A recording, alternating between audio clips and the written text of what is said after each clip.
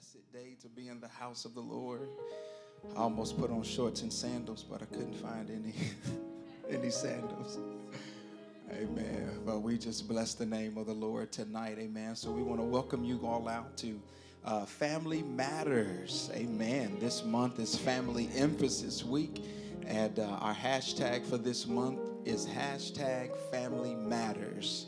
And so when you're sharing posts and everything tonight and on Sunday, put that in there. Family Matters. Hashtag Family Matters. Family Matters at Calvary. Whatever way you want to do it. And so tonight we're going to do family therapy. Family therapy night. And so we're getting ready to delve into some things that I believe are going to help all of us in our families as well as our individuals. And so for those of you that are chiming in on Facebook, on YouTube, you definitely want to share this. You definitely want to share this this feed tonight on your page and put in hashtag Family Matters or Family Matters at Calvary. So I'm looking up my Facebook because I want to make sure that I am on live so that I can watch and share. And then we also want to be available to catch questions that the audience may have, those that are watching online. Amen. Let's open up with a word of prayer. Father God, in Jesus' name, we thank you tonight.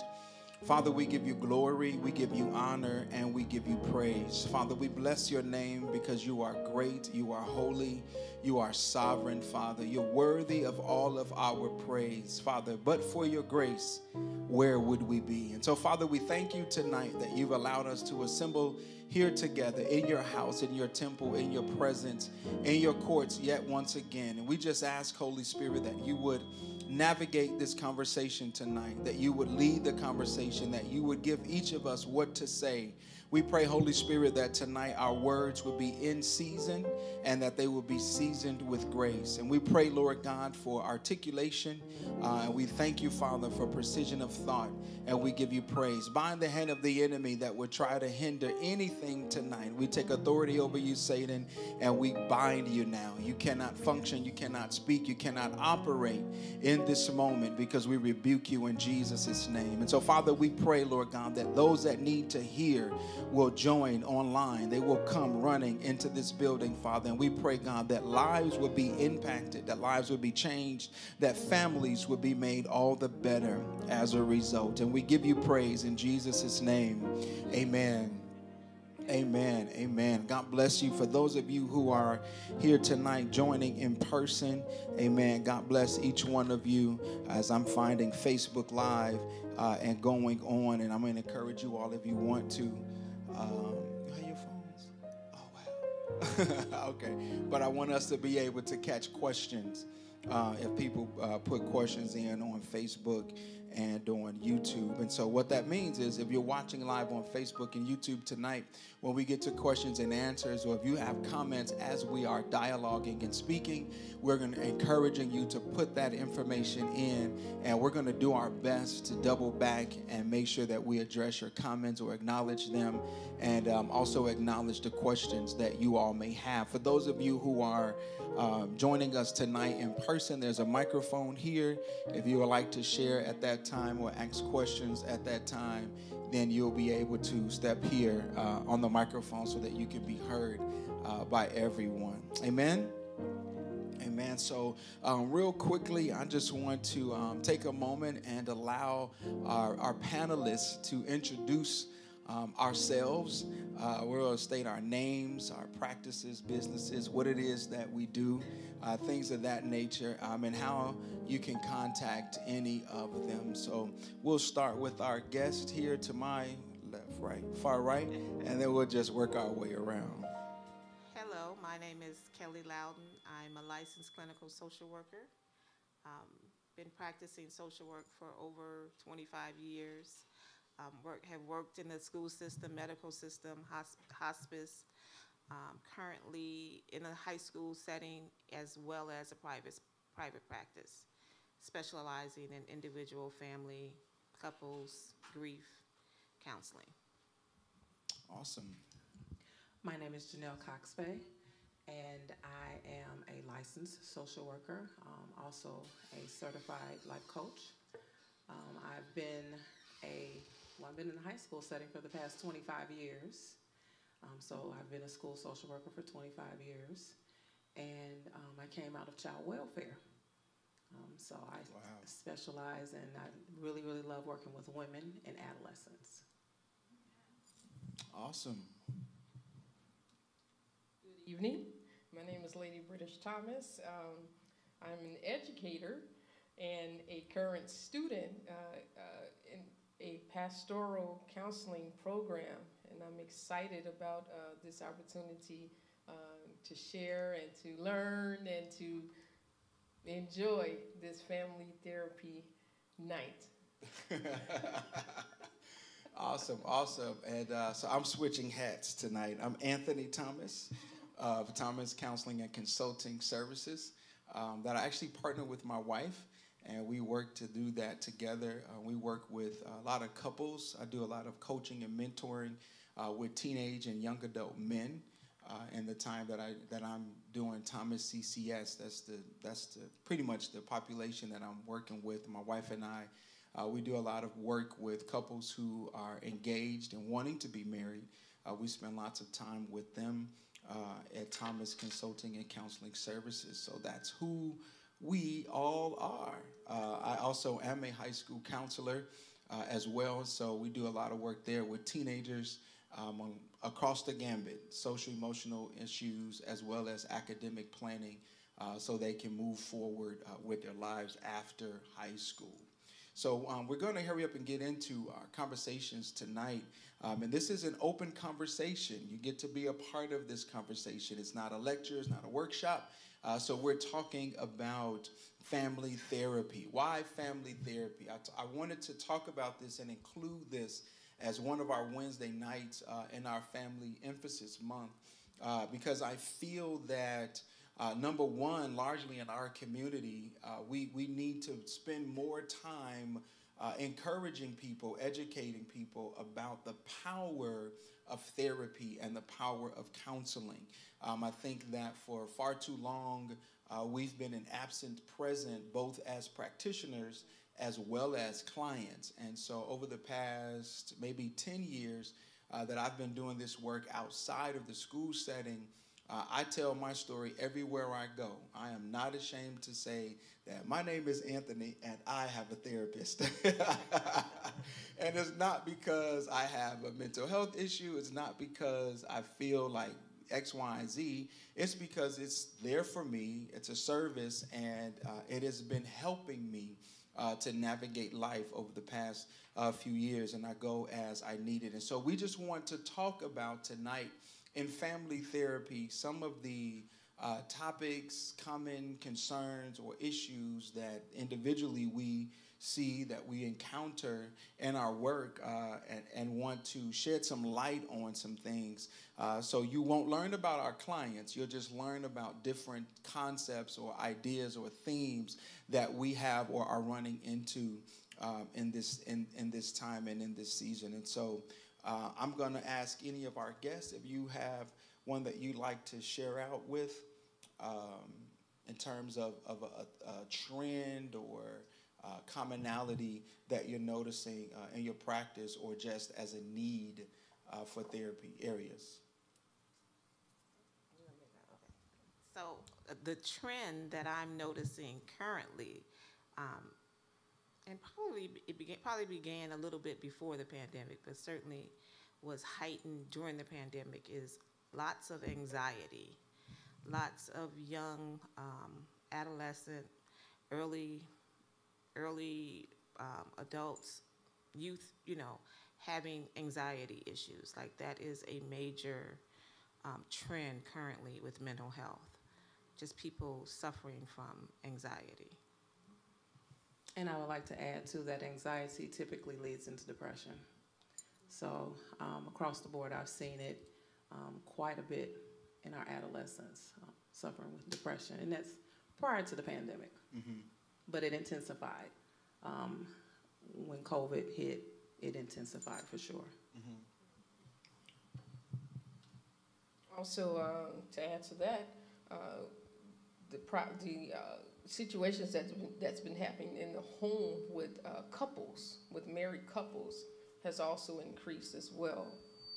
I think there's been more time, spent at home, and it has caused, more friction as well in the home. So we've seen an increase in that as well. So I'm going to agree with all of you, and I think that COVID has caused to manifest a lot of stuff that was there. At one point, we read an article in a professional development that I was in, and it was almost as if the facilitators were saying that COVID caused these things. And I didn't agree fully to the extent that I don't think COVID caused the anxiety, the depression, the marital and family issues. I think, like you said, Lady British, that the concentration of time and closeness together inside the home just almost put a magnifying glass on these things and caused them to intensify and to push up. And so I think that in the wake of the pandemic and I'm going to call it the pre-post, right? So I think we're in the pre-ending of it, if that makes any sense. So I'm going to say the pre-post stage of the pandemic currently, that it's left a lot of people with a lot of questions. Families, households, couples. I even think about engaged couples that had to be separated because of COVID and things of that nature, physically separated, and then challenged to move forward. So great topics, and I think relevant trends that we have. So we have a video, and I think we'll start with the anxiety piece, because anxiety, I think, and you all can help me with this as they prepare the video. I feel that anxiety is a heightened level of stress, but I think that it sneaks up on people. I think that the anxiety, I call it stress intensified. That's just kind of the way I look at it. And I've learned that you can't live life without stress. Like, stress is a natural occurring part of life, but it's how you manage stress, right? And so that there's stress now. We're all sitting on stools. There's stress on the stools, and the stools had to endure stress testing to make sure that it could carry whatever the max weight is, right? And so life is made. I'm trying not to preach, y'all. Don't say amen, please. No. Right. Life is made to have stress, and so that has to be tested. And so I think that when a person fails the stress test, I think it leads right into that anxiety. And so we'll take that and we'll introduce this video, and then after the video, we'll all chime in about anxiety.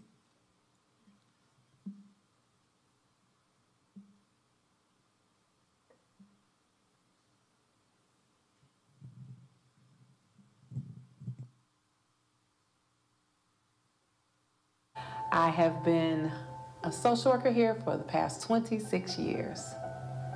In today's climate, especially with the pandemic, one of the most prevalent issues plaguing our students and society is anxiety. According to the National Institute of Health, anxiety disorders are the most common mental illnesses in the United States today. Anxiety disorders affect 25.1% of children between the ages of 13 and 18 years old.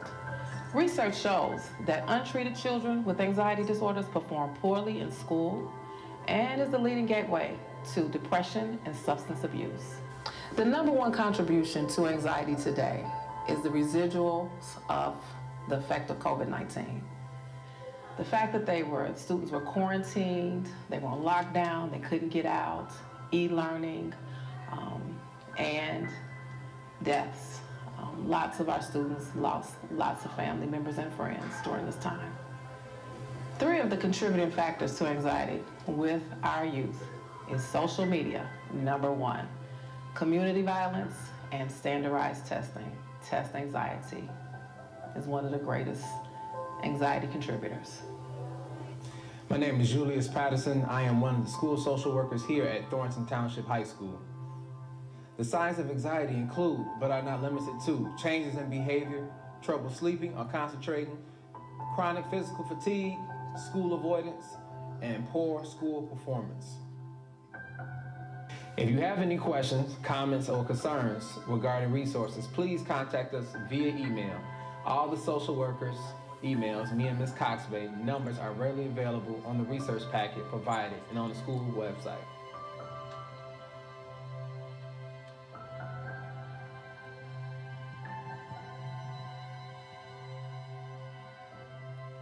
So, wow, look at you, Janelle. You famous. You on TV. Woo! I know somebody famous, y'all. Can you sign my stuff? So, Janelle, why don't you take us into a little bit deeper conversation about anxiety? And then also, too, and talk about it at some point. We'll all get into it, how it impacts the family. This year, I will honestly admit, it was a rough year. We came back into the school year. Our school district never left remote. We stayed remote learning the whole entire school year. So we had incoming freshmen that came straight in from 8th grade, but technically they came in from 7th grade. So socially, emotionally, they were still in 7th grade. And then we had lots and lots of losses. I've never seen so many parents and guardians pass away. So it led me to we had to really come up with different types of groups to support all of our students. I did about probably 7 groups on loss alone, death, loss. I remember this year going out to a home. This is during COVID. It was some of the support staff went out to some of the families' homes when the students weren't, getting on the computer for e-learning. And we were calling the homes and we're getting no answers. So we went out to a home and the mom came to the door. We were all masked up and we had our social distance. And she came to the door and she says, "I'm so sorry." She says, she had 2 students in our building. She said, "I'm so sorry. They have COVID. We've been really sick. I've lost my job. I'm really going through some really serious issues." So, I took down notes and I just tried to see, what I can do to help support the family. Sure enough, the school year started. We were probably 2 weeks in and that mother passed. So we were left with, not only did our students lose their parent, but then they became displaced. So I had a senior, and then it was a sophomore. And when I tell you, it was really, really rough for all of us. But that's just one, So it's been a very, very trying year. It's getting better. But for the most part, the anxiety and depression has really plagued our building pretty good. I don't have my phone, but I think it would be helpful if we could define what anxiety is, because as we're talking about this, grief can mimic anxiety. Depression can mimic anxiety. Just having stress, which is a typical normal occurrence that we all experience on a day-to-day level. I don't have mine. I would pull up and read the Webster's definition of anxiety. A feeling of worry, nervousness, or unease, typically about an imminent event or something with an uncertain outcome. Okay. So I just wanted to say that on a normal day, any of us can experience that. What makes it anxiety is when it is chronic, ongoing, and acute. Like, you can't shake this. You can't go home and take a bubble bath or relax, go get your nails done, whatever you do to relax yourself. Those things just don't work. That feeling is still there day after day after day. So kind of like Lady British said, you can't shake this. You can't, and it's with you, and that's ongoing. Mm-hmm. I was just thinking about it because, We have a question or comment from our live audience. it helped me to relate a lot to it. When I was working, I used to have like panic attacks, anxiety attacks, and I couldn't pinpoint what was going on. I mean, I'm driving and all of a sudden I feel like I'm finna have a heart attack. And so I called my husband. I said, honey, I'm on 87th on the Dan Ryan. I think I'm finna have a heart attack. So I ran into the Burger King and they called the ambulance. By that time, my husband and his brother got there and they took me to the hospital. I'm with my girlfriend. We're coming on Lakeshore Drive, and I told her I think I'm having a heart attack. So she takes me to the hospital. I moved to my house when I first got it with my other girlfriend, and she's taking me to the hospital. And it was ongoing, and I couldn't pinpoint what was it. It could have been my job. I was having pressure with one of the managers on my job. I don't know exactly, but I'm kind of trying to relate to what is causing it, because when they checked my heart and everything, they said, oh, there's nothing wrong. Of course, my girlfriend said, do you know she's having a heart attack? What, you know, so I said, you know. But after that, they gave me pills. I think it was Xanax or something. And I said, this is a drug. I don't want to take a drug. But the fact that they gave me the pills, I kept the pills because I said, if it's not physical, it's mental. So I kept the pills, and the pills became like a little crutch for me just in case. And the next thing, after years and years in past, I saw those pills turn to powder because I never used it. I realized that what I was experiencing was something mental and not physical. But I had to come to the realization that that's what it was, that there really wasn't anything physical. So sometimes if you could actually realize that your situation is a mental situation, it helped me. Because, I mean, I was almost going to the hospital once every 2 weeks to the emergency room. Wow. That they almost knew me by name, you know. So, but once I realized it was something mental, and I just started working on the situation and praying and just asking the Lord to just let me have the peace and not lean to what things that's around me. And eventually, and those pills, they turned to powder. I don't know what happened. I think I threw them away, but I never took one pill. So I just want to comment on what you were saying. Panic attacks can mimic the symptoms of a heart attack, because you will have the heart palpitations. Yes. You're feeling lightheaded, faint. So we do want to encourage anyone that are experiencing those symptoms to go to the hospital. Yes. And not self-diagnose, because you may think, oh, well, maybe this is just this, and this, but we would encourage everyone to go to every time. and let a doctor tell you that, Yes. okay, we've done the test and it's nothing with the heart. So just keep that in mind. Yes. Not to self-diagnose yourself, Right. but you had it. Yeah. Yes. Okay.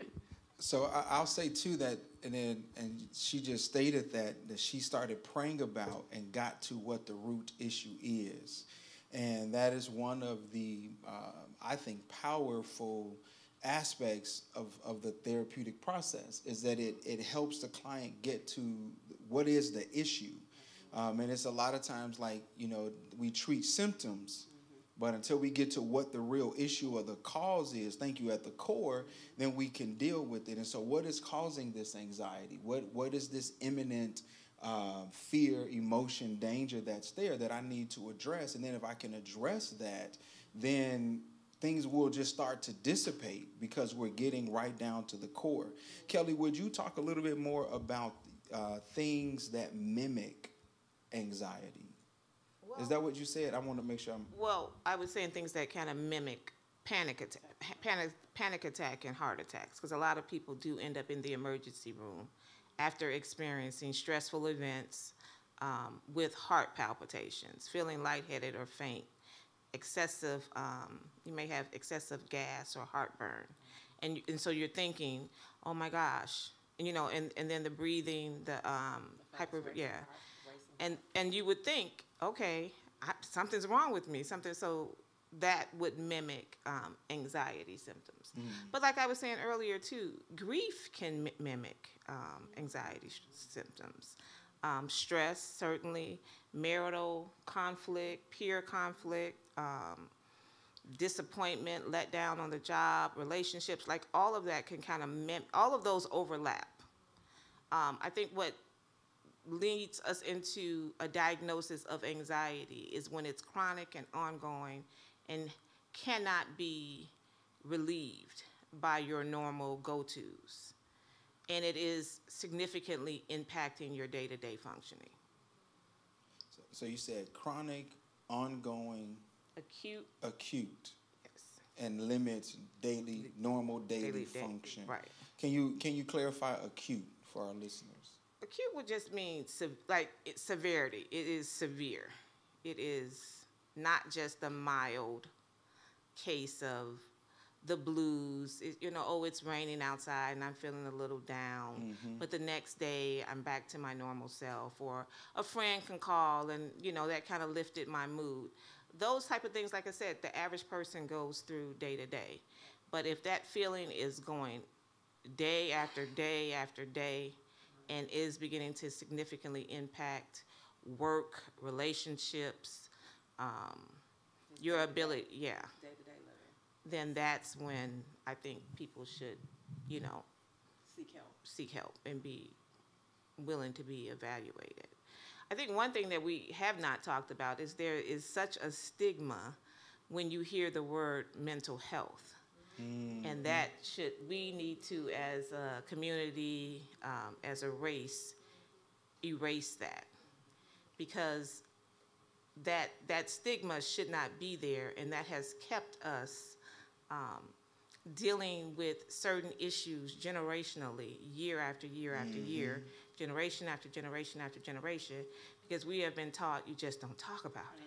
You just, bury it to the side. This shouldn't. Minorities, we grow up, and I won't just say it's blacks, it's Hispanics. I saw a lot of that too. What happens in my house, stay in my house. It's no one's business, what we're dealing with in this household. And so it leaves you in a place of complacency, and you're constantly internalizing something that needs to be dealt with. And it leaves you in a place of maladaptive coping styles. So that's when the alcohol use, the substance use, spending, Abuse. All of those things could come into play because you're trying to externally deal with feelings that are internal and you just don't know how. You learn the wrong way how to cope and deal with what's going on internally. And I also want to speak to that when you talked about, Janelle, how we had this thing, many families, what happens at home stays at home, don't go to school telling people this, and, them people mandated reporters and those kinds of conversations. But I also want to talk about it. I had an opportunity, maybe close to 10 years ago now, when I was invited to share at a church conference about mental health and Christians. Because when you grow up like I did in the Pentecostal church, a lot of stuff was a demon. And, we had to cast out these demons. Now, I still do believe in demon activity and demonization, and that you have to, these kind come out except by but through fasting and praying. And so I get that part of it. But what this particular church was doing was they were shining the light 10 years ago on mental health. And I went and I did some workshops with them to bring it out, and that you need to know when this is a spiritual matter and when this is a mental health matter. And I think that as Christians, we should pray through and ask the Holy Spirit for discernment and help us to know, when do I need to sit and talk through this with someone? The scripture says that in his own eyes, a man's ways are right. And so the average one of us, we're going to think we're okay. It's just a little drink. It's just a little smoke. It's just a little girl on the side. It's just this. It's just that. It won't hurt. What's the famous line? I can stop if I want to. Right? So just like Scripture says, a man's ways are right in his own eyes. And so that's why I appreciate the fact that we continue to open and bring out and discuss these types of matters and these types of issues so that people understand that there's some difference. That I need to think through some things. I need to talk through some things so that I can determine what this is that I'm dealing with. And I think that if not with a counselor, if not with a therapist, certainly with people who are going to tell you the truth. Yes. You know, you don't need, in your circle, you don't need a bunch of, yep, you right, girl. Yeah, man. Yup. Amen. Yup. You know, you good. And they're just watching you die. They're watching you just suffer mentally and emotionally. We need people in our circle that'll say things to us like, no, you're thinking too deep, you know, or have you considered this, you know, to bring it, or say, hey, listen, let me introduce you to my therapist, or let you come talk to, you know, my first lady, or my Lady British, right? Or come, you know, get the resources and then begin to engage these conversations so that people can understand that once you talk through it. And when I was in school for counseling, it's the role of the therapist to do more listening than speaking. Absolutely. And as people speak and talk and they're asked the right questions, we just talk up on the answer. We talk up on the resolve. And I think that's important. Well, I feel like from working in private practice, a lot of people already know. They already know the answer, but their fear or they're just struggling with making that next step. Like and you just have this extra person to guide you and walk you through what you already know to be, you know, not the right thing, or what's best for you, what's in the best interest for you at that given moment. And understand that in counseling, it's a space where you can be true. You know, the most difficult part is saying, okay, I need it. The next step is getting it. But understanding that that person is confidential. You know, it's a confidential space. So that is the one time you don't have to worry about hearing what your girlfriend has to say about her problems, right? What your husband thinks about what you're saying. It's non-biased. And that person is paid to listen to you for that hour and a half about you. It's all about you. And so you can expose yourself, you know. And I always say this, when you go to a counselor, and if that person don't particularly meet your fancy, you try another one. You know, if you go to a medical doctor and that medical doctor don't make you feel comfortable, would you stay? No. So when you make that decision and when you take that step, understand that's a place where you can be vulnerable. You can be true, and, you know, you can open up. So I want to say to that piece that Kelly that you mentioned, you know, a lot of times people approach counseling knowing the answers. I agree with that. I want to add to that. A lot of times I see where the answer they thought they had is not it. And it's amazing to watch how the clients start to connect dots when the empathetic questions are asked, and it's causing or forcing them to really think about either what they said or what they're experiencing. And then when they start connecting dots, to me, it's just always amazing to see the light bulbs go off. And it's usually introspective type of thing. They're like, oh, I have to, right? And I say this all the time. It's using the I statements and not you. I say all the time, if I come up to you and I was like, you know, I'll just say, I don't know, I'm going to say, Thelma, you, she's not going to do this, but I think emotionally and mentally, this is what we do. When somebody says you, it's like, me what? And we're already at this defensive stance, you know, and so the I statements, you know, the power of I statements, number one, it disarms the other person. And so when I do a lot of that type of work and coaching and mentoring is teaching people the power of I statements, because when you use an I statement, you start off talking about yourself, and the other person to whom you're communicating, they're relaxed.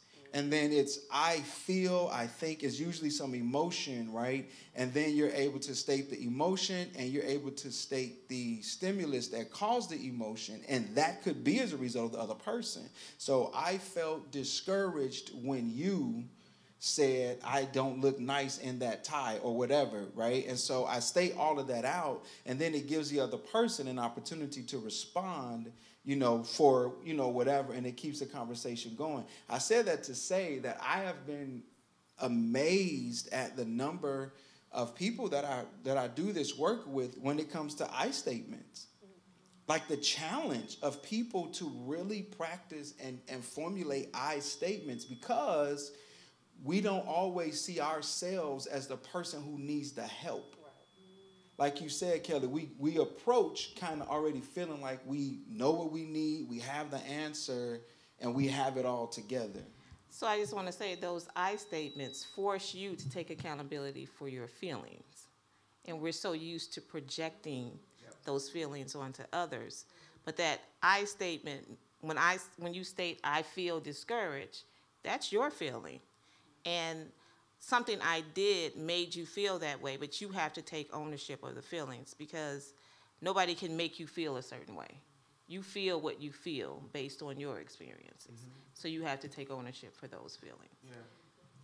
And I teach people too, like you said, it's your feeling. We can't control the emotion that's stirred or, right, unnerved, but we can control our response to that emotion. And I think that when we learn those types of skills and those types of strategies, then we're actually able to navigate any kind of relationship, as we move forward. And sometimes it's with ourselves. Absolutely.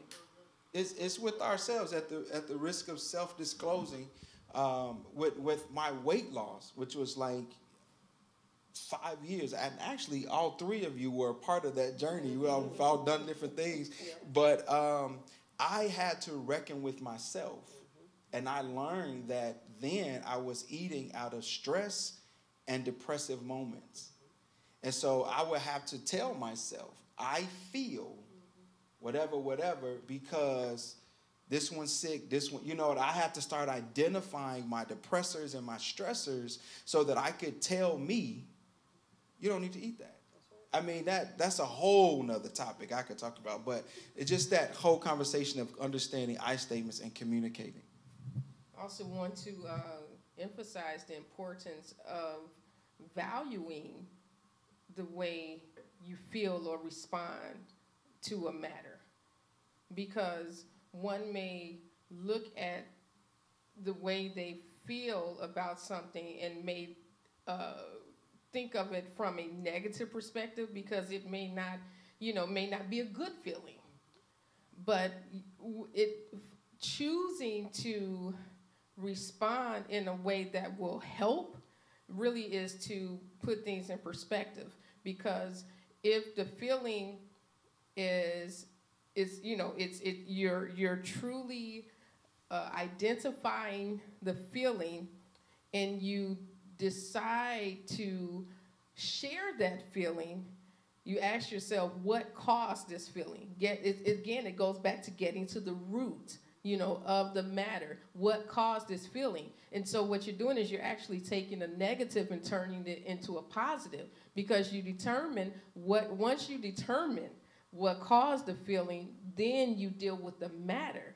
And the positive of that is, number one, you were able to identify the matter, and number two, you were able to deal with the matter, in which that brings about the solution of the matter. So it's okay, if you get angry about something, identify what caused the anger and then deal with that situation from its root, and now you bring solution. That's good. Yep, as you're coming, I'm going to read a couple of comments on Facebook. The patient, or in this case, the client, is encouraged to consider and expose in an effort to discover what is the problem. So clients, they have to do some navigating. It's all about the questions being asked that will bring us to the point of discovery. I agree with that. Anxiety disorder and panic attacks are the efforts we engage to control situations that are beyond our control. Someone commented that on Facebook. Yeah, and another thing I was thinking about, just like you said, He's is it got on? Yes, I'm sorry, I wasn't. I'm hearing a lot of suicides going on, because, you know, we're on the prayer line, and we've heard where several young people have committed suicide, even some that I've known when I'm down south, and just people that you would have never thought. And I couldn't fathom. I said, you know, they seem so happy, they got a good home, and everything is, going well from what I can see, and yet they take their own life. And then I'm hearing a lot with when the COVID came, there's a lot of drugs that's being administered out there. And I notice now when someone goes to the doctor, do you have suicidal tendency? Right. And my question is, the reason they're asking is because so many drugs are being distributed to people now, and the side effects, even when we hear it on TV, side effects, suicidal tendencies. So I know a lot of things can be emotional, but I think it could also be provoked by certain drugs that one is taking, and maybe the doctors are not looking at all the drugs they're taking when they prescribe other drugs. And so, it's like we really have to be, especially parents if they know, or even adults too, we have to tell the doctors, what type of drugs we're on or taking. Like, I have a glaucoma, what effects would that have if I took this or something like that? But most of the drugs now, the side effects is suicidal tendency. So the question is, could it all be mental, or could it also be some physical things from what we're taking and being prescribed, because we don't know,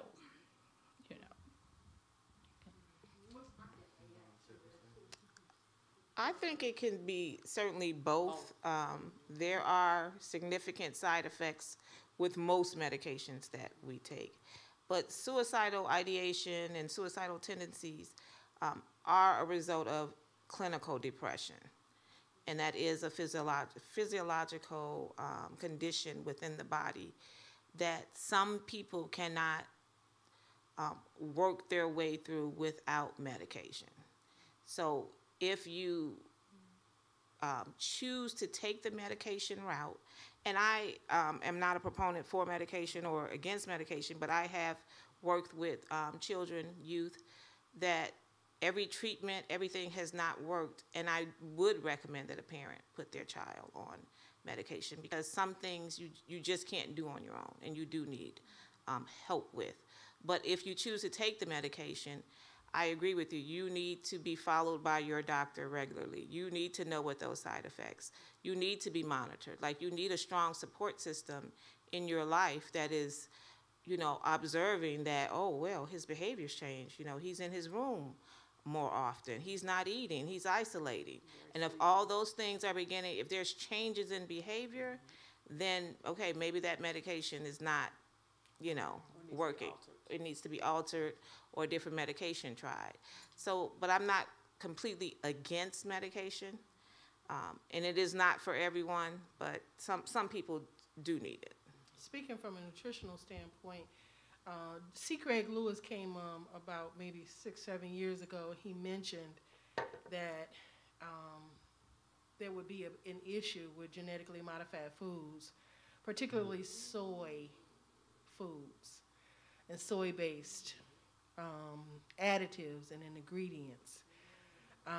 In our Parents' Day and in our Grandparents' Day, we had real food. We had strawberries from July to September. We had corn from August to early October. We had asparagus. You know what I'm saying? Right. Yeah, the almanac mattered. So now we're violating the God-ordained order for time and season, and we're having strawberries all year. That's not the plan. That's not the way God intended. We're not letting the soil rest, we're shipping foods from different areas and different regions. You know, was it intended for us to eat South American apples, you know, in North America? We don't know. And from a nutritional standpoint, I just wanted to know how does that impact? I'm not a medical person, but you all having experience with the DSM-5s and things like that, and then spiritually speaking as well, us being out of order and not obeying season and time and taking genetically modified foods. What do you think that's doing in response to the suicidal and medical impacts? Right. So she comes with medical, nutritional. Well, the truth of the matter is food does make a difference. If I have a student, and I'm going to just be general, I won't even get into the seasons of food. We know that's major. But is a student that come in my office in the morning time eating Flaming Hots, is that going to affect them? Absolutely. It's going to affect how they process. It's going to affect how they deal with emotion. It's hard for Flaming Hots to not make you angry, you know? And so when they walk in my office and they got Flaming Hots, and I'm like, this is your breakfast?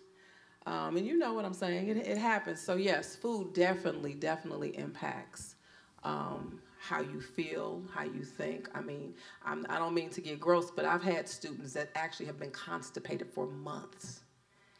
And it's unbelievable that it's just okay in their household. How can being constipated not depressed? You are depressed. It's impossible for you not to get depressed. You have waste inside of you that you cannot get out. And it's the compound of things that you're eating. No fruits, no vegetables in their diet. Everything they drink is full of sugar. So it definitely, trust me when I say this, it impacts them. And I was going to add to that, I feel like the diet that the traditional American diet probably has more significant side effects from you than pharmaceutical medications. Absolutely. We eat fat, sugar, that red dye number 40, that is research proven that alters mood and everything. So I feel like our diet contributes more than the pharmacy.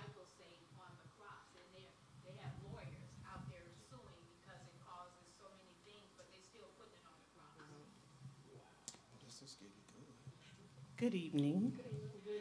Such an interesting topic. One of my favorite.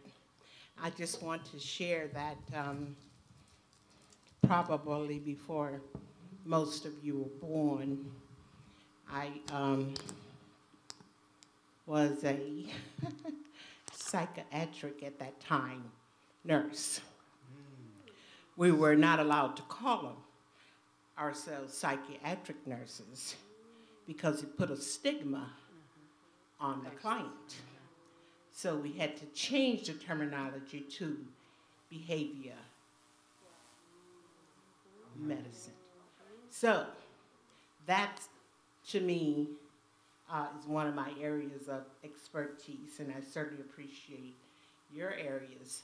I just want to say that, and this is Mental Health Month, we have to keep in mind that mental health is real.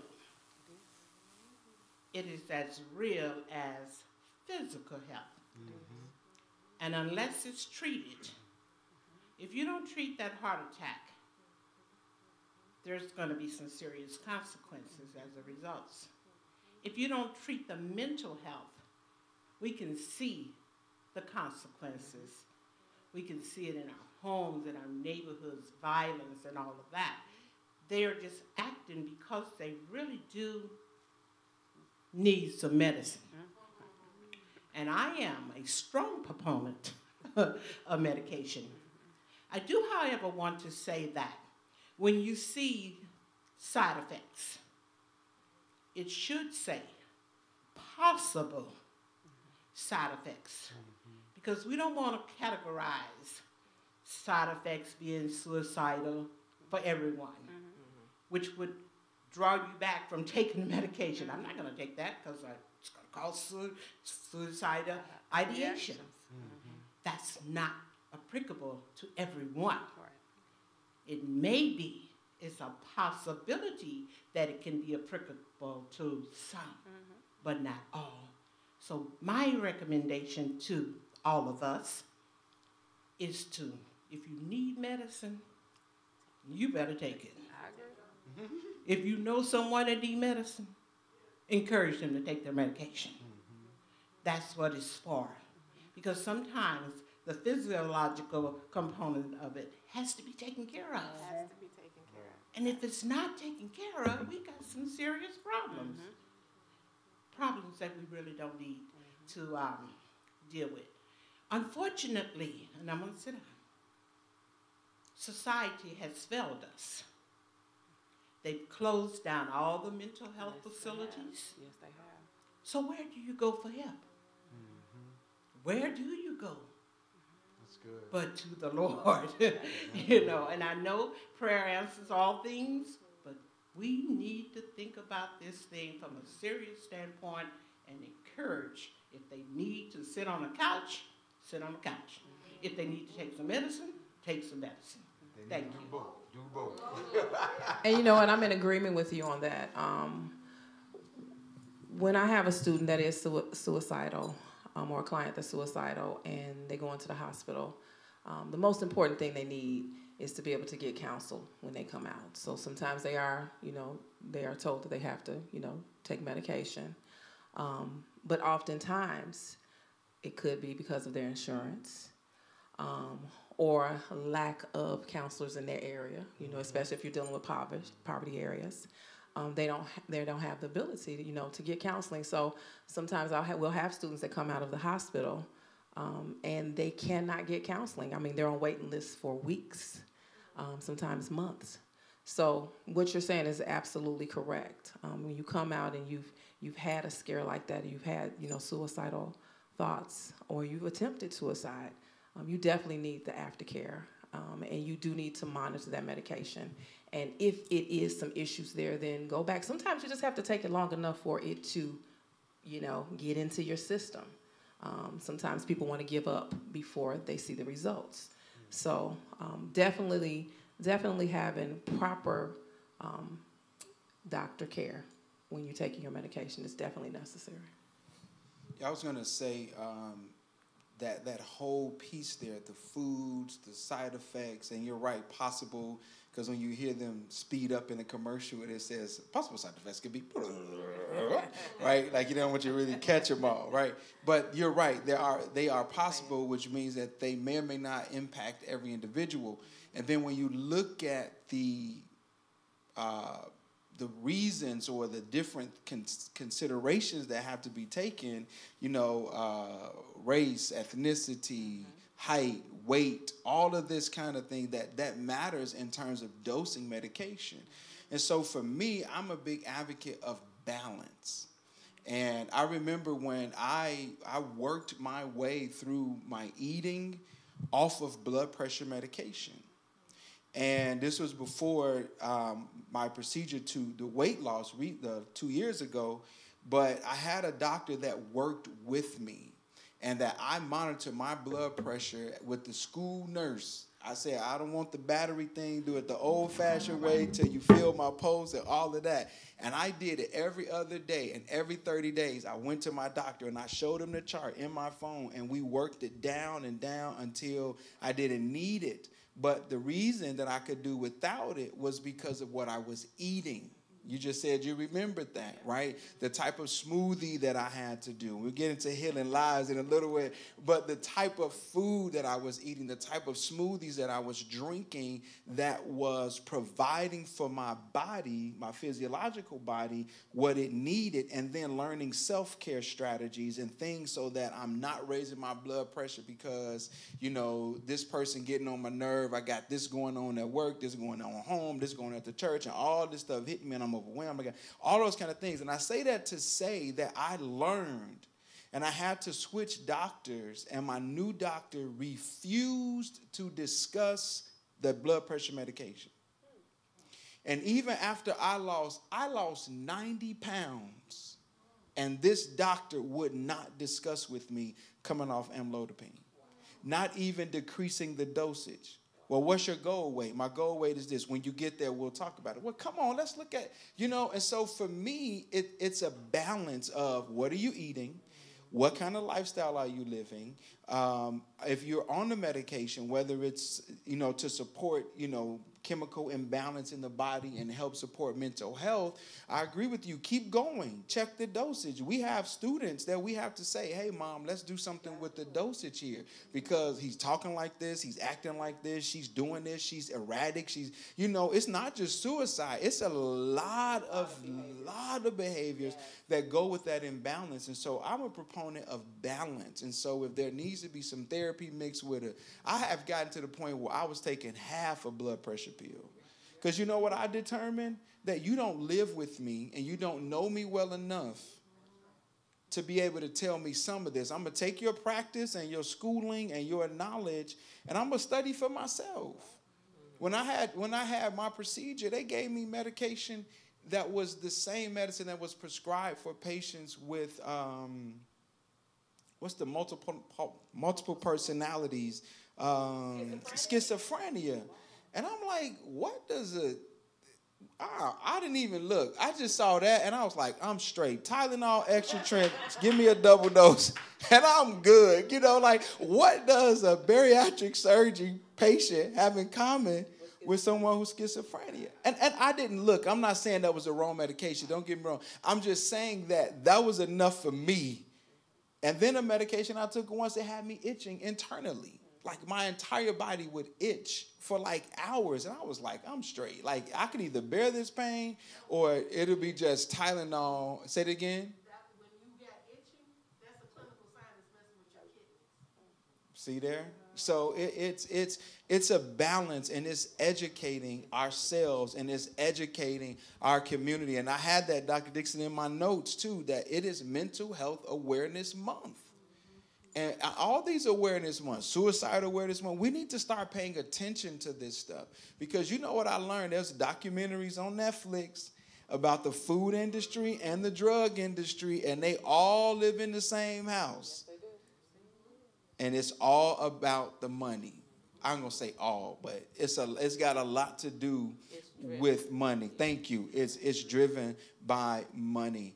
Any other thoughts? I had one more topic that I wanted to see if we could squeeze in, but I didn't want to shut anybody out. Anybody got something good?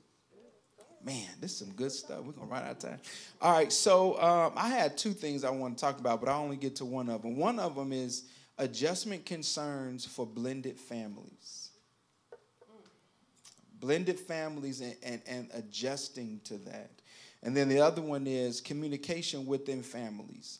Are the necessary things being discussed in families, in homes? I'm kind of talking about in homes. Are parents being transparent enough, or caregivers? Because we understand in every home it's not parent-child. So are caregivers being transparent enough? Which one of y'all want to go with? The blended family or the communication?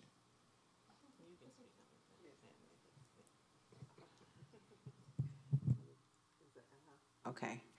Well, I actually came from a blended family. Had a stepmother, stepfather, and grew up with my mom and dad when my parents divorced. A lot of my time was spent with my grandmother, my grandparents. But we really had a healthy family, primarily because my parents were clear on who they were, and they no longer desired one another. So they made great friends, and they co-parent me well. And so everyone was clear on their positions. My mother and my stepmother got along well. My dad and my stepfather got along well. So it was a cohesive family unit. But there are many that don't work that way. And a lot of times that transpires just because people have not got past hurt. They have not gotten over something. If it's a husband and wife that divorced, they haven't got over it. And he's moved on and remarried, or she's moved on and remarried. So oftentimes, they haven't truly dealt with their issues. And so that's a lot of times what causes problems in the families. Yeah, I often say that I'm a poster child for a blended family. I say that a lot. And it sounds like your experience is much akin to mine, where there's this relationship, or this friendship between the adults who have divorced and are comfortable with that. Thank you, keyword. The opposite of that, and something that I see working with families, is that a lot of times parents would use the child as a pawn for the other parent. And I see it a lot in teenage and millennial parents, but I also see it in parents of teenagers, parents in their 40s, 50s, where, and you said it perfectly, that when the adults don't deal with their issues, their concerns, and own their truths and are accountable to themselves first, then the children typically end up suffering and then are used as pawns. And, oh, you can't see your dad, and no, you can't see your mom, or you don't go over their house. We don't, those people over there, Or you don't have to do what she says do. She's not your mother. Don't forget that one. And so you're causing havoc, and you're teaching that child not to respect that adult. So, and I'm not saying that if the child is dealing with a step parent that's treating them wrong, not to deal with it, but to blatantly tell the child you don't have to respect that person. It's just not. It's not fair for the child. Correct. Yeah, and have to navigate through that.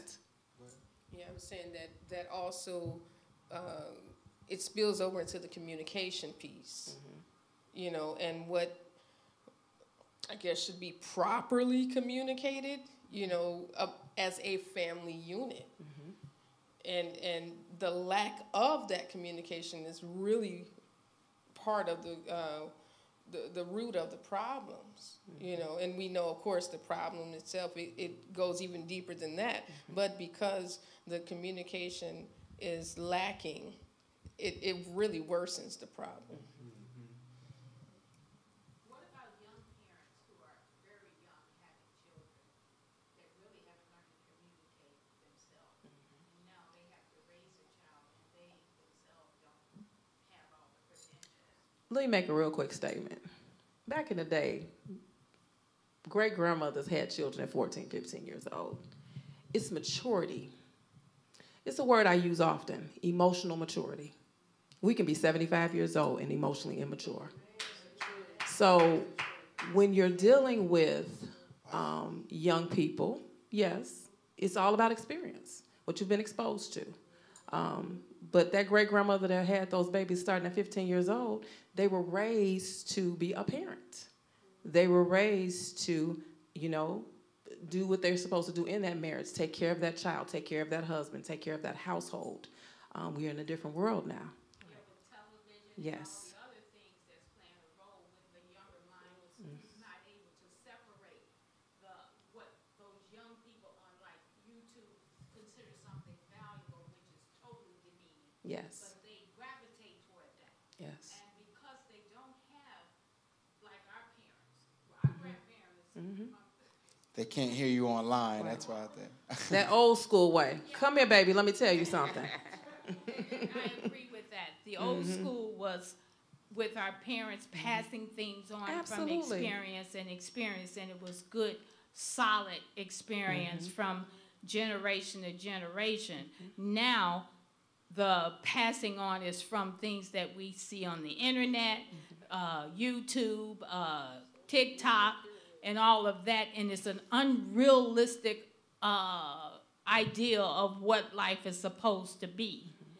And when you look at it and you see how confusing some of these young peoples are because of that, and yet they have children now and they have to try to guide them when they too have been misinformed and misguided. So how do you cope with the situation where they too are not really equipped?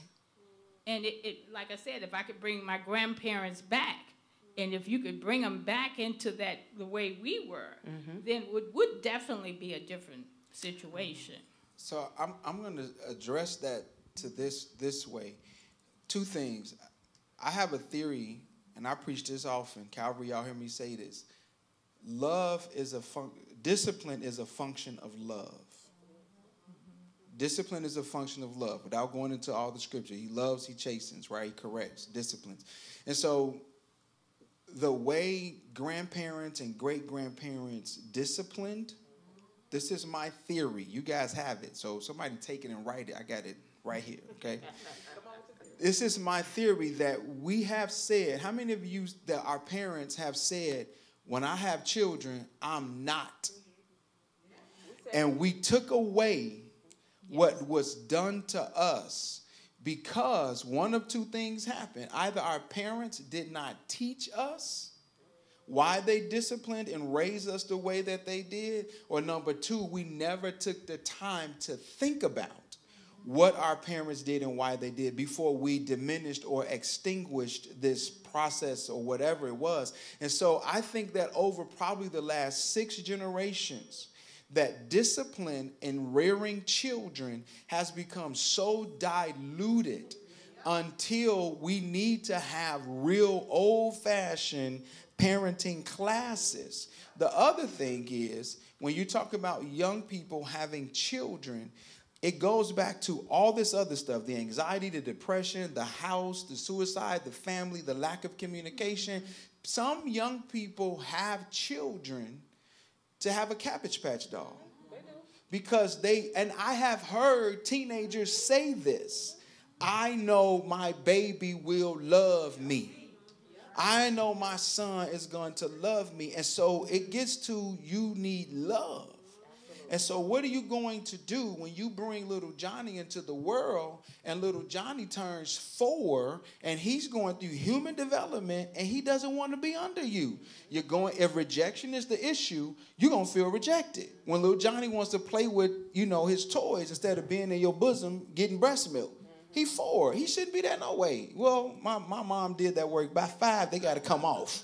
The latest is 5, and that's too old. They got a mouthful of teeth. Go ahead. And I might add that also the government, the police department, and all of them are setting rules on how we discipline our child. My brother-in-law was arrested because he disciplined his son, and his son called the police, and they put him in jail. My mama, if that's the case, my mother should have been in jail for life. So it's so many other things are happening too when they're trying to dictate to you how to raise your child, and the children are aware of that, and they will use that. So we see that as well. Another, remedy that really we need to bring back is the village. I was about to say something. Because, we, like Janelle mentioned, our grandparents and great-grandparents had children at, 15, and they made it and things of that nature. So young people having, babies early is nothing new. But one area that is missing is the village. A lot of people don't like to say anything anymore, ignoring it. That's not my child, or that's not my business. And even that is a two-way street, because you have some people who don't want to receive the village, and so it does go back to that word love too, because when the village loves on the individual and don't shun the individual and, hammer them down for having a child. Okay, it's done now. So what are we going to do?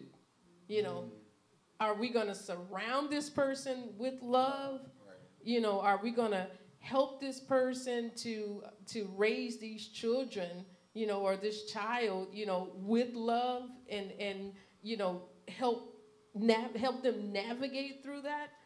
Or are we going to just ignore it, and talk about it and, put them on the mourner's bench? How will we respond?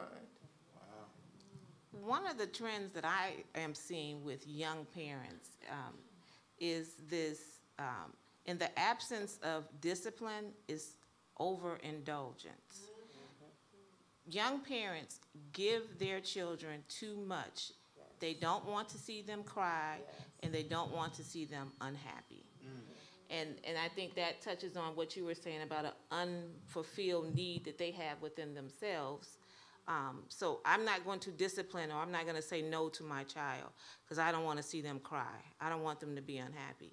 But that's not realistic for life. And the children are not developing the coping skills that they need to handle no's, frustration, disappointments. And so now, you know, you just have these young people with these kids that they're afraid of. I mean, we work in high school and we have freshmen whose parents are afraid of them. Yes. These kids tell their parents they're not coming to school, they're not coming in, they're going to stay at a friend's house. And these parents come to us like, what should I do? What? I don't know what to do. Can you? And I'm like, he's 14. So what are you talking about? So about 5 years ago, I had a student. She came to school whenever she wanted to. And I mean, you guys, she was gorgeous. I mean, she had the weave down her back. I mean, she had the best pedicures, manicures. She looked great every day, like she had a serious job. And her mother would call me at least twice a week asking, Miss Coxbay, I can't get her to come to school because she had to go to work early in the morning. So I get on the phone and say, get your tail here right now. Within about 30 minutes, she was there.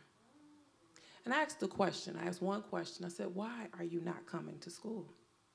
Why? Your mother's working hard. You know she's a single parent. She gives you everything. Why aren't you coming to school? You know what she told me? She said, there's no consequences. So what happened to us? Why don't our children have consequences? Why do I have to parent the parents when they come into my office space? I'm constantly having that real conversation. Get that phone out of her hand and check and see who she's talking to. Check and see what she's doing. Well, I can't, invade her privacy. I'm sorry. I'm paying that phone bill. Give me the code or you won't have a phone.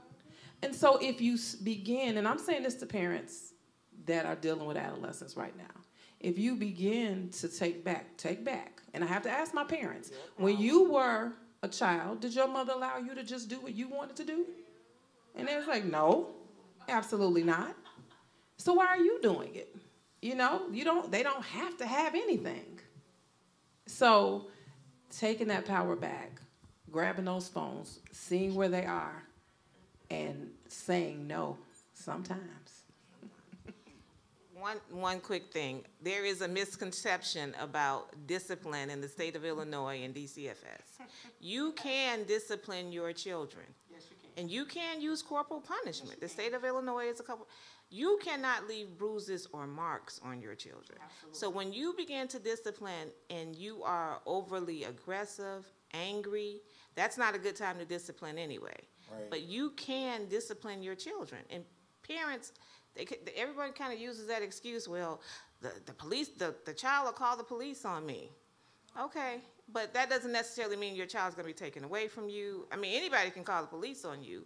That doesn't mean that it's founded or credible, but parents... I've seen police officers that side with the parents. Yeah, because you can discipline your child. You can spank your child on the buttocks or, of course not fist or face, head hits or anything like that, because that is crossing over to abuse. There's a thin line between discipline, not that thin, but discipline and abuse. Yeah, I think that parenting piece is, again, the diminishment of it over years. I'm not going to do this, I'm not going to do that. And then generations, even the Bible talks about each generation becoming more wise, but yet more wicked. That's right. And so that there's a change in the generational dynamic. And so some parents are reading more, they're learning this, and they're trying timeout methods and, take this away and doing these different things. And then also we're in the age where children are, I was just going to say, automatically more independent because of the technology that children we have conversations with our children. I'm like, how you know that? You know, and they're like, oh, it's right here. And they're more independent, and they feel like they're smarter than their parents. And I have had to tell young people, don't talk to me like I'm stupid. I just have to tell them that way. Because, and I understand how they could feel that way, but they have to be reminded that I'm not one of your peers, number one. Right? I don't know everything. I'm not going to always make the best decisions, but I'm not one of your peers. This is conversation with the Thomas children and whatever last name students I have at work. I have the same conversations, but you have to understand that you don't know it all, which is why I teach our children, you could say anything to me. You could ask me anything. Just do it respectfully. Absolutely. And I leave that door open so that when they have those questions, we could talk about them. And we do text, we have journals, we do all kind of ways that you try to create to communicate with your children. But you have to be able to teach the children balance. To teach balance. And we have to, it is so easy in this day and age. My wife and I are raising teenagers. Y'all make us sick. No, I'm just kidding. They got all grown children. But we're raising teenagers, and we're learning the balance of choice. We're learning that, when they can choose and when they can't choose. One of our children said, why you always got to tell me what to wear on this such a day, on this such an occasion? So that you can learn the difference. You can learn the difference. We have people coming for job interviews looking all kind of ways. Yes. Like certain things, there are certain standards that are just gone. And people hire people who come in looking any kind of way. That's why they do it. Because there's a labor shortage. Labor shortage, right. And again, this also goes back to the communication piece, because what parenting is teaching me in this season. See, when I grew up, it was because I said so. Absolutely. There was no explanation. And I had to accept that. Otherwise, I would see myself on the other side of next year. So, but what our teens are teaching us is to be more open in communication. And it's also teaching them how to communicate. Yep. Because what I said so is really not enough, and I get it. It's it's a level of respect thing as well. But why are you saying I can't wear what I want to wear? Why are you saying this? And it's the lesson that we teach them and what we're communicating with them. So what that's also doing is it's opening up another level of communication between the parent and the child. Because we wonder, communication is a skill. It's a skill that is learned and developed over time, and it's also modeled. And so as we model that communication with our children, and we graduate from because I said so to I'm teaching you how to dress in various environments. I'm teaching you, what is appropriate for this and what's appropriate for that, et cetera, just using that as an example. So it's opening communication or expanding communication or growing communication or developing communication.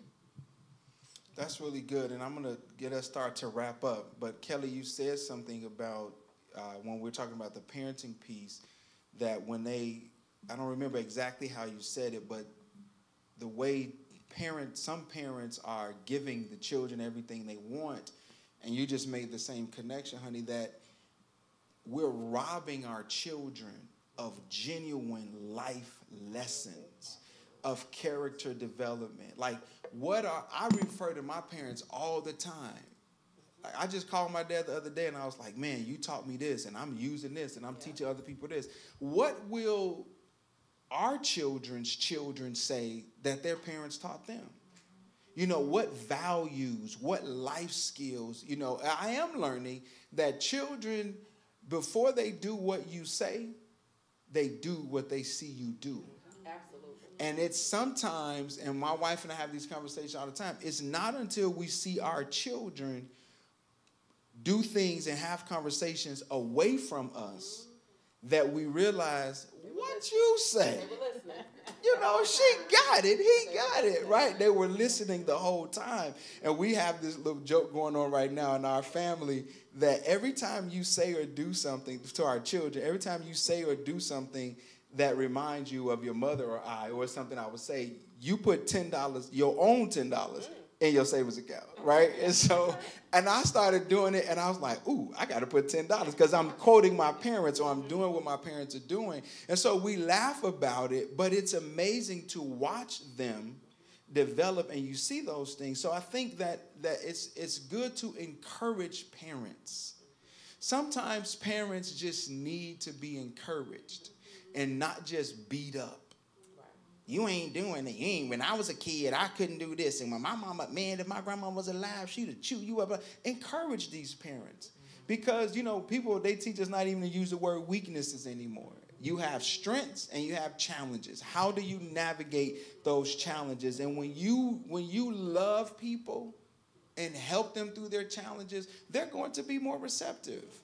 And you can take a young woman or a young father and nurture them into being good parents and teaching them skills and values, and say, instead of saying, you don't be talking to that girl like that, you her mama, you know whatever, ask a question. I'm learning the power of questions. Is there a different way you could have said that? Could you have asked that a different way? And it makes the person think. Parenting is very intentional, and I think a lot of young parents miss the intentionality of parenting.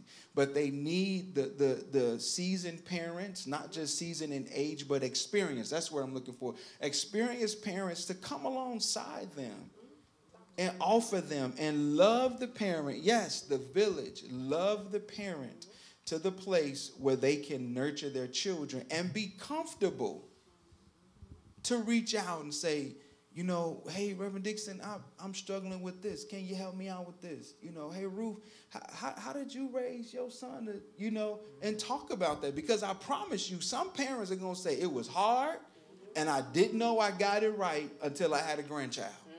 You know what I'm saying? You just never know what you're going to get. So I wanted us to end by 8:30. I didn't want to go too far over. Just one last time, I want you, our guests, if you don't mind, to share really your practice, what it is that you do, and if people want to reach out to you, how can they contact you? Well, currently I'm still in the school system, but I do life coaching. I counsel. And I have a business called Healing Life Juices. So I do, you know, I juice, and I actually teach people how to detox the body. So it falls under the line of, even though it's a form of counseling also. So I can be reached out. I guess we can put it on the, Call it out, yeah. 708-769-1595. Again, 708-769-1595. Okay, and I currently still work in the school system by day, but by evening and weekend, maintain a private practice, the Anxiety Stress Center in Homewood, Illinois. And I can be reached at 708-420-8997. Okay, I can't type that fast on here. Media team, can you all add that? Are you able to do that from your side? 708-420-8997.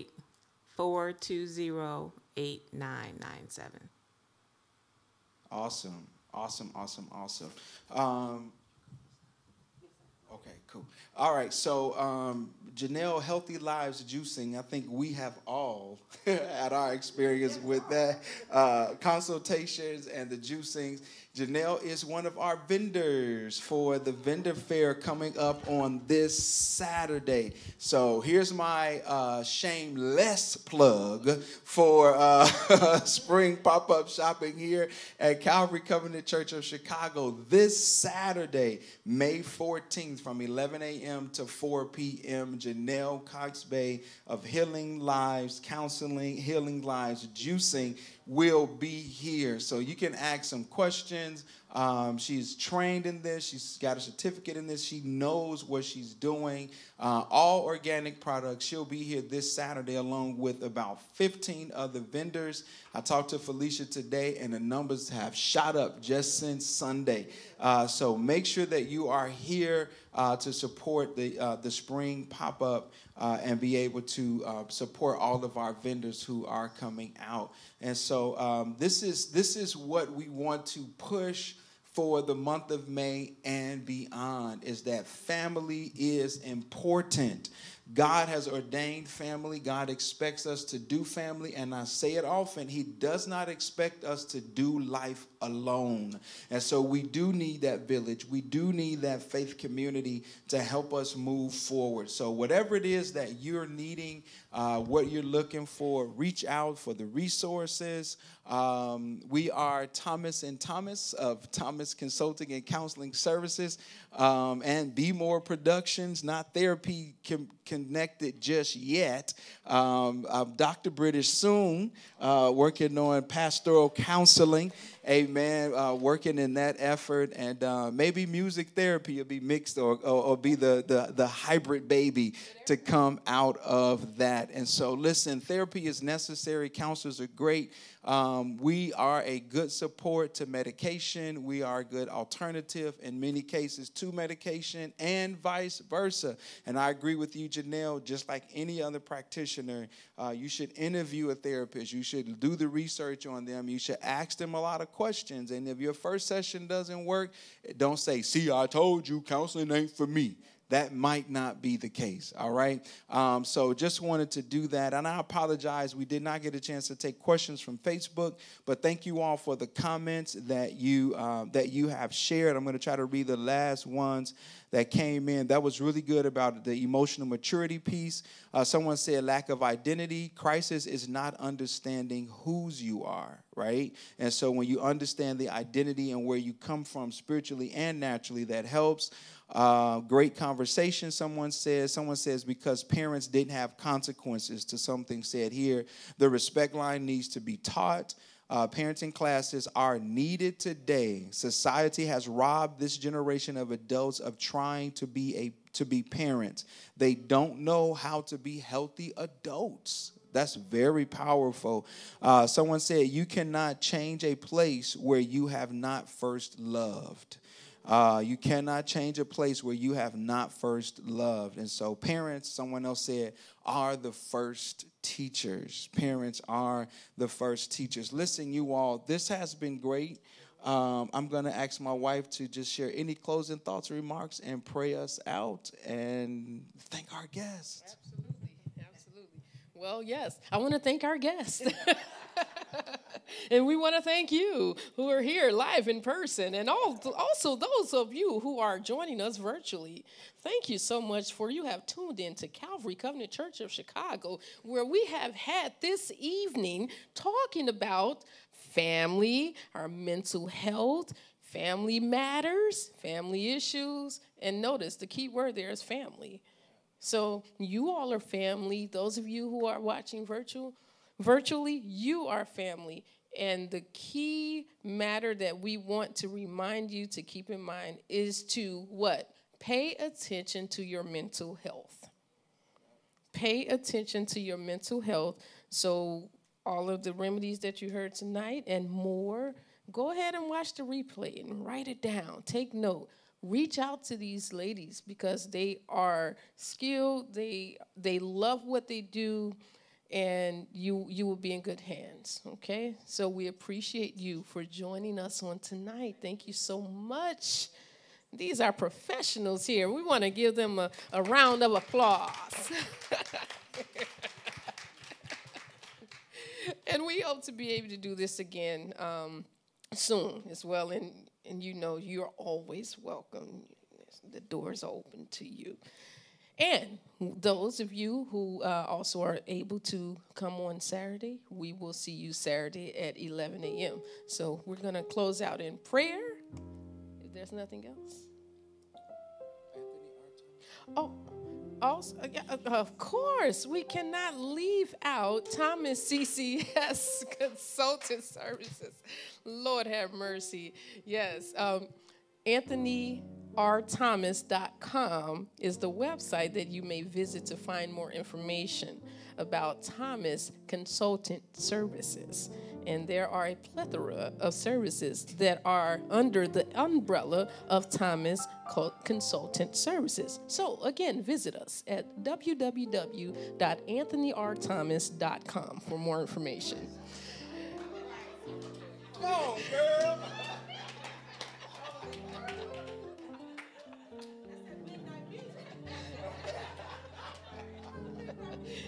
Well, you got the message.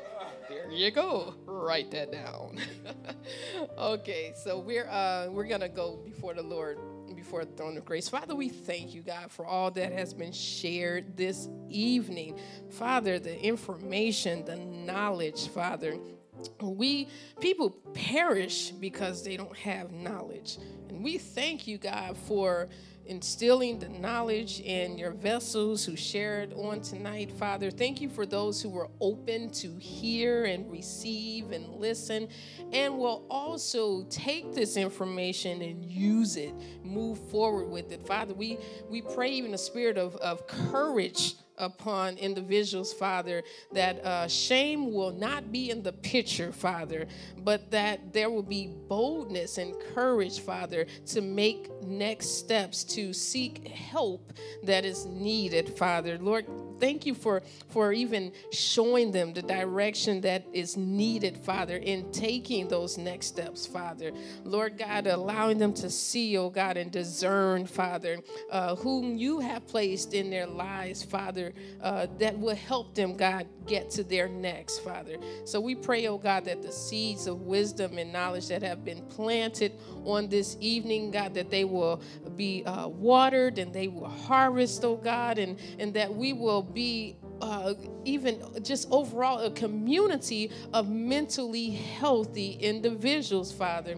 Father, we pray for families, oh God, every family that is represented, Father, in person and virtually. Father, we pray, God, that you continue to move in families and promote healthiness within the family, oh God.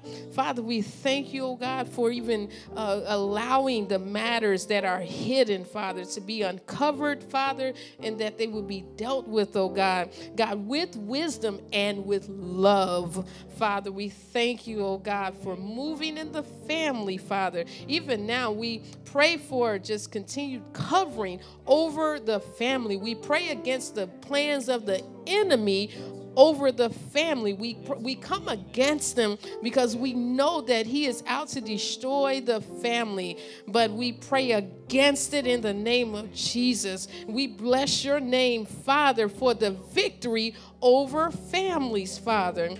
God, we thank you, oh God, for love, oh God, permeating throughout our families, oh God, in our communities, Father, and that we will be better community for one another, Father, that we will care more for one another, that we will be more concerned for not just ourselves or our four and no more, but that we would be concerned about those who you allow us to be in our surroundings, Father. Lord God, help us to walk in the love that you've called us to walk in, even as the light of the world, Father. Lord God, we thank you, oh God, for we pray for our communities individually, wherever we live, Father.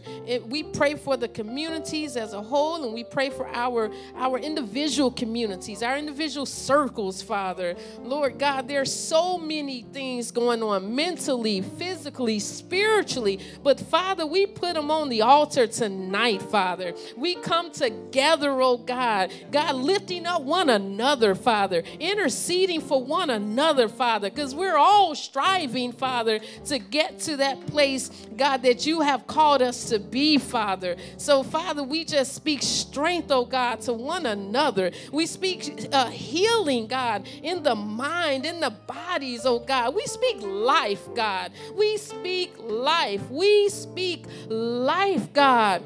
Oh, Father, we thank you. Even that person who is attempting suicide or even have had suicidal thoughts, oh God, we thank you now for intervening with your Holy Spirit, because you know the root of the matter. And Father, we pray that you would speak to the root of the matter and uproot it in the name of Jesus and meet the need of that individual like only you can. God, we know you to be the true healer, God. You are the true healer, God. And if that person just can call on you, can call the name of Jesus and just gather in their hearts that you are who they need, Father, Lord God, we know that you can do it, Father. You can work faster than any medication. You can work faster than any individual, Father, because you're omnipresent and you're right there, Father. Someone need a quick work done, Father. Someone need your hug, God. Someone need your hands to just surround them, oh God.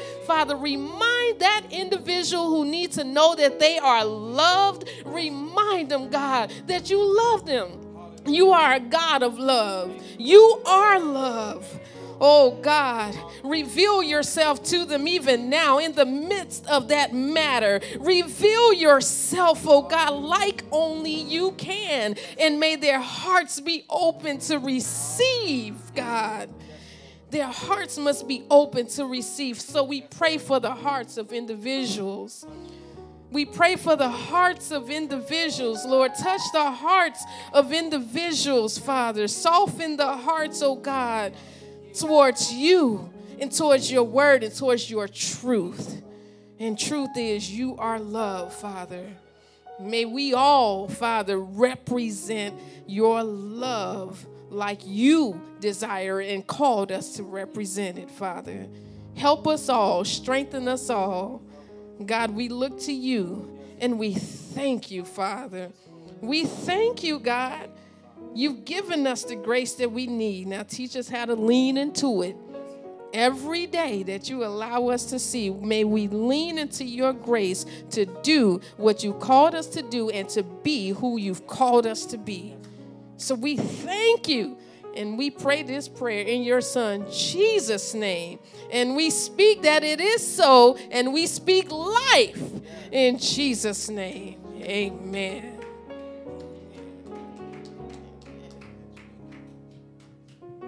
Amen. God bless you all. Thank you again for watching. Those of you who came out tonight that were part of our live audience, for your comments, your sharing, and those of you online, thank you all. God bless you. Mind the heat. And I usually say this all summer long. What am I going to say? Hydrate, hydrate, hydrate. Y'all, I say that all the time. So we'll see you all on Saturday. I need y'all to pack this place clean out. I want every vendor to walk away sold out, encouraged. And next time we ask them to come, they're going to fill up all the spots. Amen. We want to be a blessing to all of our vendors. God bless you all and have a great night. Be well.